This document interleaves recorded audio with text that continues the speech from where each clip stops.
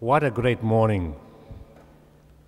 What a great experience in the spirituality of the St. George's Cathedral among great religious leaders and people from diverse faiths in this church today, in this cathedral. I know God Almighty is smiling today because He said, we created man from a pair of a male and a female and made you into nations and tribes that you may know each other, not that you may despise each other.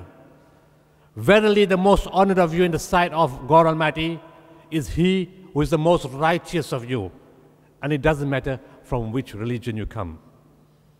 Religious leaders have shown maturity. Followers have shown maturity, that we could unite together for the memory of those who have suffered in another part of the world. But actually, Haiti has done more for us than we have done for Haiti. I'm going to tell you a story. A few years ago, I was in an airport in Blantyre, and I met a Malawian diplomat. And he said to me, my friend, you know in Africa, we are always behind, and we are always battling. But I want to tell you a story. He said, many years ago, I was in a conference in Europe, and they were discussing a lot of issues about the world. And this conference took 3 days. He said, at the end of 3 days, I realized that the only word not mentioned in the conference was the word Africa. And I'm wondering why. They spoke about Australia, New Zealand, America, and all other countries in the Middle East and Europe and Asia, but not one mention of the word Africa. So he said there were not many diplomats in this conference, and we felt a little shy because we are always begging and we don't have faith in ourselves. And after the third day, I mustered a little bit of courage to go and speak to the convener of the conference after supper, after the big farewell dinner. And I said, my friend, we've come from Africa. We've been sitting for 3 days in this conference. How come nobody mentioned the word Africa even once? He said, do you know what he said to me? He said to me that Africa is not relevant.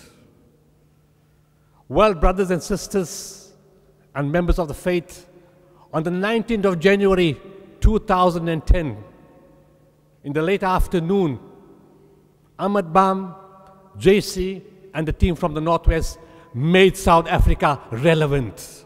And they made Africa relevant when they pulled out 64-year-old Azizi in full view of the international media. They made humanity relevant. And they showed here in South Africa, and Africa, we can be counted among the best in the world. Because they took out Azizi, 64-year-old lady from the Cathedral Church.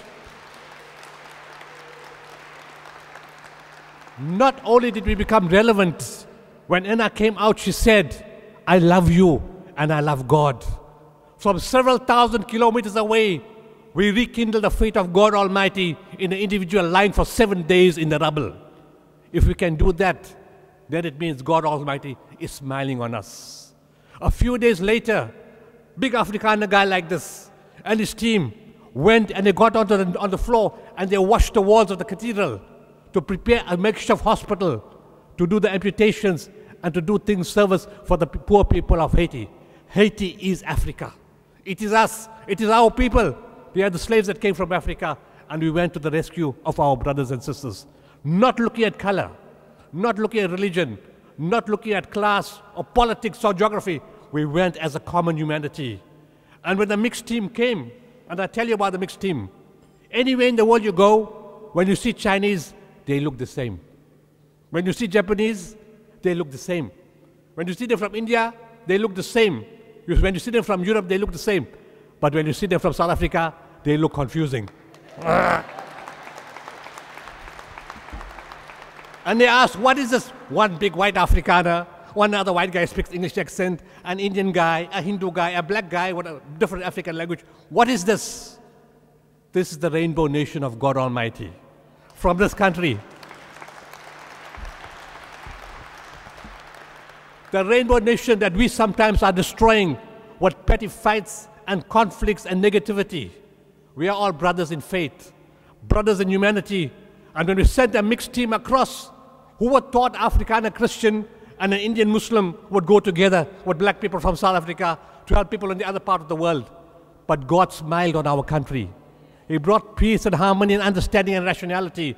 So when they went across and when the medical teams followed, what happened?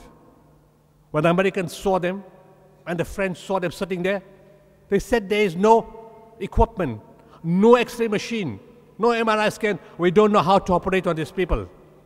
And the South Africans went there and said, this is a breeze for us. We can do anything. And they got down to work. While everybody from the first world stood back, South Africans got into the middle of it at the 7-day Adventist hospital. So much so, give them due to the Americans and the French. They acknowledged, they said, if you want service, come to the dream team. The dream team is from South Africa. We made South Africa and Africa relevant because we went together, not on ego, not for favors. We went as human beings, as a common humanity, to help brothers and sisters on the other part of the world. They were tired, Ahmed and JC and his team. They got there late in the morning, traveled for 44 hours and longer to get there. And the first night, within few hours of sleeping, gunshots outside their compound, bullets hitting the gates. But that did not deter them from doing their service to their country, to their people, to their continent, and for the people of Haiti. These are examples for all of us to follow, brothers and sisters. The religious leaders have set the trend. It is time we understand and appreciate each other for the common cause of this country, this continent, and the world over. South Africans have made us proud. Little children in schools took their 50 cents and 1 rand, their day's money, pocket money, and they're not rich. They come from poor homes where there's not enough food, and every day they collected in a poor school and raised 9,700 rand from that money. They stayed without things from the tuck shop for the whole week. Catholic schools, Anglicans, churches, mosque temples, all of South Africa has got together. So much so that we managed to send in more than 12 million rand worth of aid. As we speak now, 27 containers of aid are on the ship on the way to Haiti because of your efforts, because of your love, because of your prayer. Let us stand together, enjoy this unity in diversity, and enjoy the unity in the different religious ways, because the paths of God, the paths to God are many. It's not one. God is diverse. His creation is diverse. His humanity is diverse. So the paths to Him are diverse. It is not a means of conflict. It's a means of understanding, of appreciating, of enjoying, and coming together. My special thanks to the St. George's Cathedral, to Archbishop Makhoba, Reverend Butterworth, and all the religious people are here. People from my organization, the marshals on the road, the police, the premier's representative, and everybody who's made this a success. And finally, thanks to God Almighty for bringing us together as human beings. Thank you very much.